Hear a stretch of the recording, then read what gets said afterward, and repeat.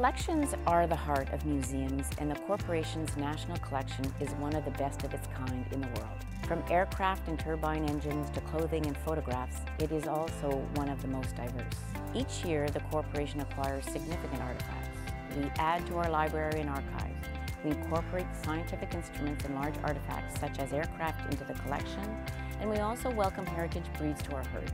Each and every new acquisition enhances Canada's scientific and technological heritage. Notable acquisitions this year include important archival materials from distinguished collector Lauren Shields.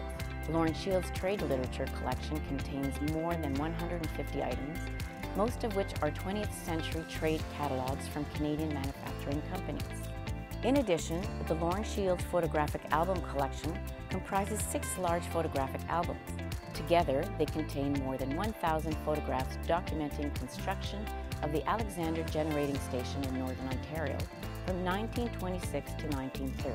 Across the corporation's museums, we acquired several artifacts of national significance. A Hercules C-130 transport aircraft has been added to the collection of the Canada Aviation and Space Museum. In addition, the Parks Explorer vehicle, designed to help people with physical disabilities enjoy the great outdoors, will be on display in the renewed Canada Science and Technology Museum. Curatorial staff have been collaborating with experts from Indigenous communities to create content for the renewed Canada Science and Technology Museum. This includes exhibition subject matter and acquiring artifacts such as snowshoes, as well as the traditional Inuit Amauti parka from Nunavut. We have also acquired a considerable number of scientific instruments and objects. These include an outstanding collection of geometric models from one of the world's preeminent mathematicians, Canadian Donald Coxeter. Another exciting object is a seahorse biometric tracking device. This is the first product from our partnership with Canadian Smart Textile and Wearable Innovation Alliance. Canadian sports are represented as well. We acquired a sensor-equipped Hexoskin shirt worn by gold medal Olympian Erica Weeb. We also acquired sports equipment for athletes with disabilities, including a Sonic 80X kayak and a sit ski.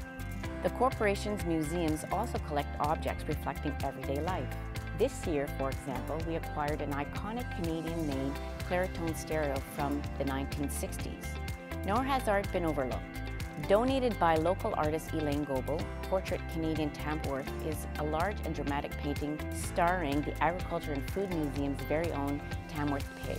This year marks the 150th anniversary of Confederation. As such, it seems only fitting that we have acquired a maple leaf flag.